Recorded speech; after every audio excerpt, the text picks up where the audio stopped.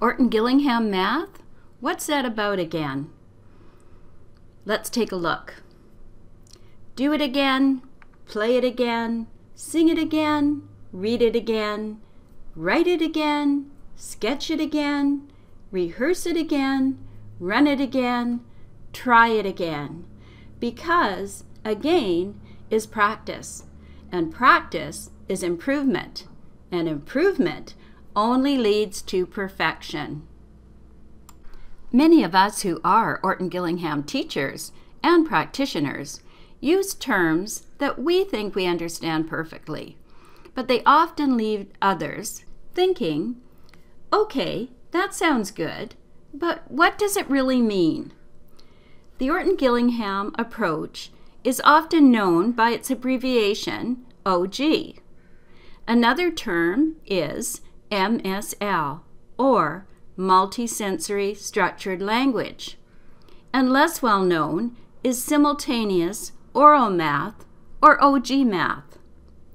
Each of these terms is intended to describe an approach for academic instruction that is diagnostic, prescriptive, and emotionally sound. Less well known is how these approaches create a deeper understanding of how to learn. They are not a quick fix. Success is steadily earned through practice and experiences. So, you may wonder, what does diagnostic, prescriptive, and emotionally sound teaching really mean? An emotionally and socially sound approach.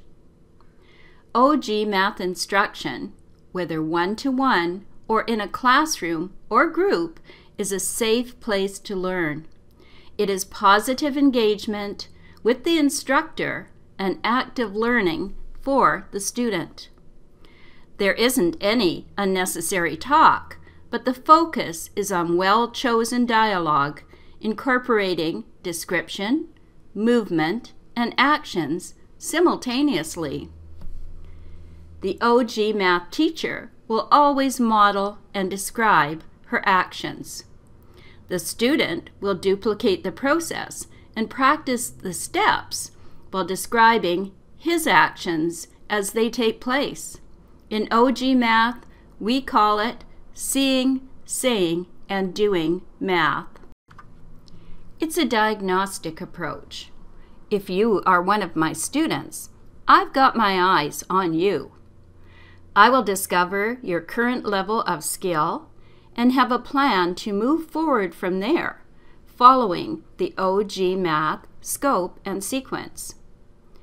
I'll create systematic lesson plans that will guide and instruct you until it is mastered.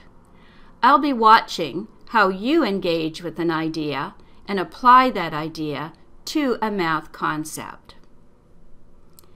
It's prescriptive. If it happens that my instruction didn't connect with you and the new math idea cannot be applied, it is my responsibility to find another way to teach it until you understand it clearly. We'll practice the concept and review it frequently so that it is not lost as the next new idea is introduced.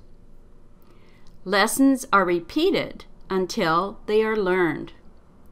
Throughout their math instruction, my students learn through guided experience. When you don't get it right the first time, do not get frustrated. There is no reason to complain. You know that you can take action. Tell yourself, I'll check it, correct it, and I'll get it next time. Increasingly, and through experience, my students will have learned when they get frustrated or complain, you immediately shut yourself off to learning. You halt your own progress and will inevitably repeat the same mistake in the future. You made a mistake, so you can learn from it. A mistake is important feedback. Be happy about it and move on to the next opportunity to try the concept out again. you'll have full knowledge of what will work and what doesn't. And if you allow this knowledge to become clear, you'll be empowered to create better results in the future. Then we can celebrate your success together. In conclusion, good OG math instruction should be engaging, active, and hands-on. An emotionally sound, diagnostic, prescriptive approach for teaching math sounds complicated and challenging, but it's really an approach that can be learned step by step. Then success can be yours for the taking. If a student cannot learn the way you are teaching math, you need to change the instruction so that it is successful. In a safe, well-planned learning environment, students can accept their mistakes and learn from them.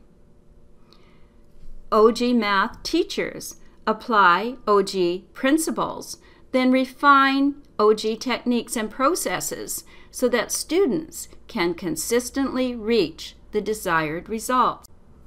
If you want to find out more about OG math training for teachers and Orton Gillingham practitioners, just hop over to mathworkshops.com and you'll find lots of good information there. Thanks for listening.